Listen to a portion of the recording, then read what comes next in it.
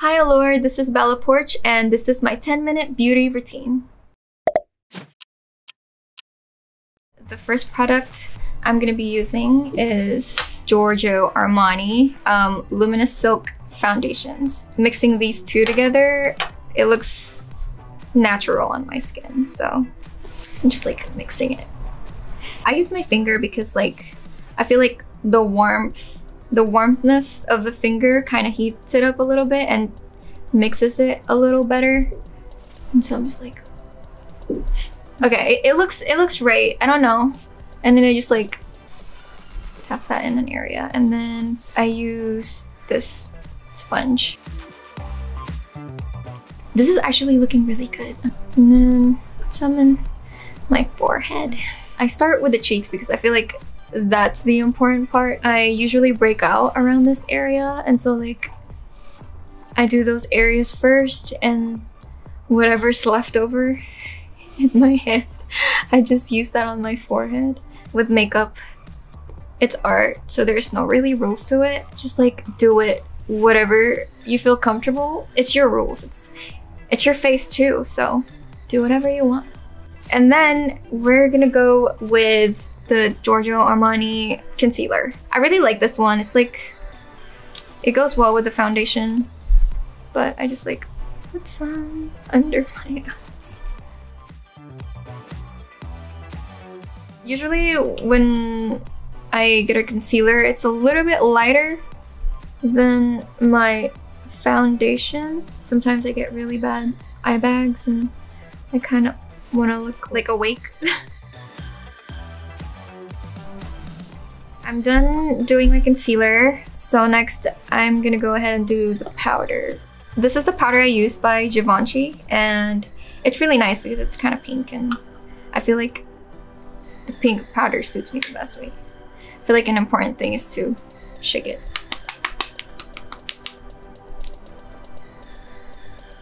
Yeah, I mean, that's good enough. And I use this puff for my powder. Just like take a little bit, tap tap. So I just tap it under the eyes, just put some in there. I use this powder to brighten it up a little bit, like under where my eye bags are, so I don't look tired all the time. Next up is this powder by Charlotte Tilbury, and I'm gonna be using this in areas that I did not use the Givenchy. And so like my T-zone, I'm just gonna do the cheeks now. After like I'm finished with my full makeup, I just take this with me throughout the day and just like touch up, because I sometimes do get oily when it's hot outside, so it helps with like a flawless finish, and that's why I use it. I take it everywhere. Next is this contour palette. I've been using this for like forever, and I've gone through like 5 of these. I usually just use the bottom part, and I just like mix this two together, and then I start right here. I have like a round face, so I like to give myself a little bone structure. Just like a little jawline. Oops. I kind of messed up right there, but I'm just gonna keep blending. Don't judge me. You see the difference now? Gave me like a... Then I like to put some on my forehead just to give it a little bit of an illusion that I have a smaller forehead than I actually do. I feel like sometimes I wake up in the morning and I kind of see that I have a big forehead, and then some days I'm just like, no, it's tiny. And then some days I'm just like, no, it's huge. I feel like big foreheads are cute though. Do not overboard the contour. I used to overdo my contour, so I know. I think it looks cute right now. And then I take a small brush and I just like contour my nose with this. I start right here, and then I just like follow the shape of my nose really. And I don't really use eyeshadow. I use a contour palette for eyeshadow. I don't know if that's weird. Like I said, there is no rules to makeup, so girl, do what you want. Voila. After the contour, I'm just gonna do my eyebrows. What I use is the Charlotte Tilbury brow pencil. It's called the Brow Cheat. I actually have a little bit of an amount left. That's how you know I use it a lot, but it's enough. I'm very picky with my eyebrows, especially when someone else is doing my makeup. So I usually do my own, but I don't really use brow gel or anything. I just kind of like follow the shape of my natural brow, and then I just like go with the flow and then darken it a little bit.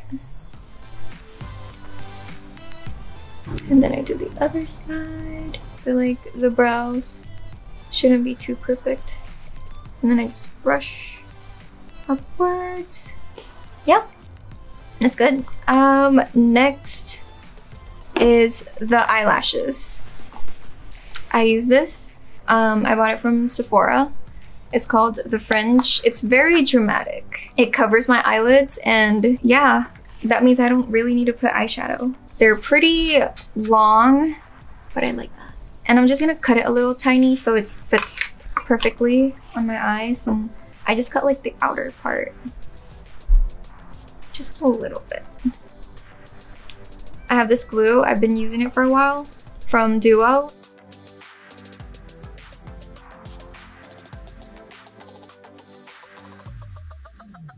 My tip for putting on strip lashes is just practicing. I think I put on this lash, right? Yeah, I did it. Now we're going for the next one. I have shaky hands right now.